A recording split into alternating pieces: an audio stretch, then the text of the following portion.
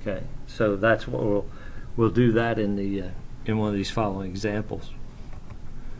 Well, it looks like this one. 9.2, example 9.2 says rework 9.1 assuming the steel bar is 50 millimeters by 50 millimeters cross-sectional area or cross-section, not cross-sectional area, and the axial tensile load is 400 kilonewtons. And basically what they're doing there is they're just trying to show you a metric version of the same problem. Okay, so it's 50 times 50, right? You have 2,500 square millimeters, and you change that into square meters, and then you're going to have to change the kilonewtons into newtons. So it'll be your answer will be in Newton meters squared, which is also megapascals. Okay, so that's the only difference there. If you see one that's a metric problem, you know you're going to have to convert it to newtons and meters, square meters. Okay, so keep that in mind as you go along. You may end up seeing a problem or two like that come test time. You never know. So I suspect on this one, though, it'll be more than one problem like the last test. You'll have multiple problems on this one. And you'll see as you do these problems in the back of the book or in the back of the chapter that some of them won't take very long. So thus you'll have a bunch of them to do for Wednesday. That's just what you wanted to hear? Can I hear it? Amen. The easy, yeah. 9.2 is going to be 10 minutes at the most. It better be. Okay, so example 9.3 on the same page, pictures on the next page, looks like what you're seeing there on the screen. It says steel rod suspenders are to support pipes in a power plant, as shown in figure 9-4 or 9.4. Now, or you might see something like this. We have companies where co-ops and graduates go out and put up sprinkler systems in buildings. We've got several people doing that out in the field. Exactly like that. I mean, you've got a pipe, you've got some hangers, you got to figure out what size you need.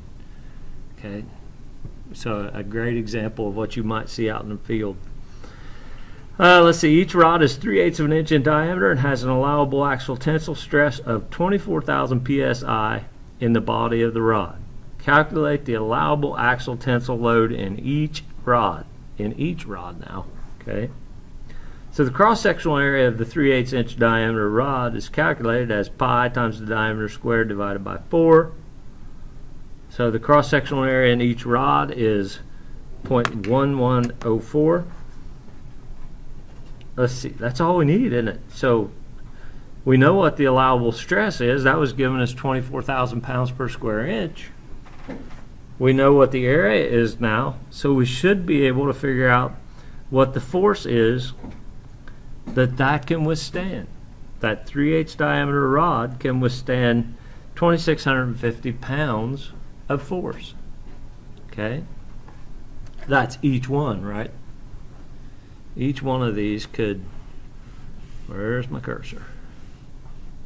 Each one of these could withstand 2,650 pounds.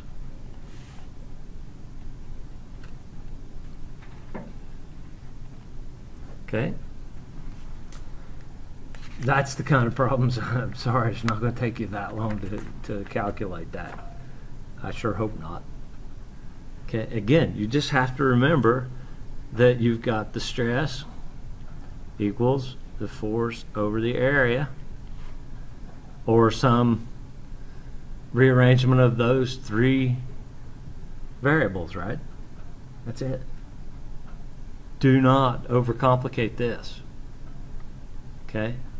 Then if you have to, you may have to go look for the area in a chart somewhere, if it's a structural type shape. If it's not, I mean, here you just got some pipe, right? If you were dealing with the pipe, but you're dealing with this rod right here, okay, eventually you may have to deal with a piece of pipe. You can still find the area in that pipe, couldn't you?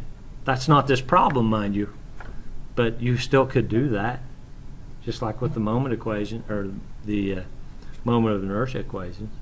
You can do that. Okay.